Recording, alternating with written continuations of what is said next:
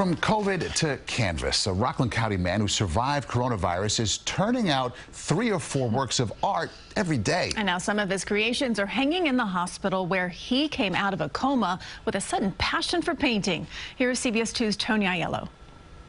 Let me pick a color and pick a brush. Every painting that I do, I hum a tune.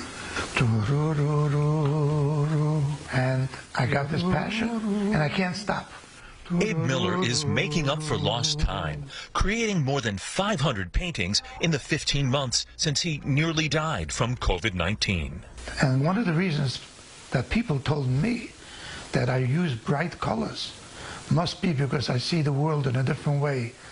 Everything is so bright because you thank God every day that you're living. And now you see it much more because I was almost gone. This was his first painting, made right after he returned home to Muncie after 7 weeks at Westchester Medical Center.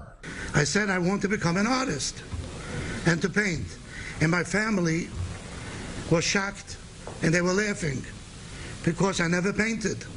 Wednesday, they proudly watched as Miller returned to thank the medical staff and donate 3 of his favorite paintings to brighten the hospital hallways. One of the doctors who helped save his life says finding an artistic outlet has helped Miller recover. I think it's really important for him to embrace this, and he sort of has a newfound passion in his life, and that's how he's dealing with his COVID. A lively palette colored by a near-death experience. And all of a sudden, I'm painting. It's an unexpected outlet for his artistic sensitivity at age 70. In Muncie, Rockland County, Tony Aiello, CBS 2 News.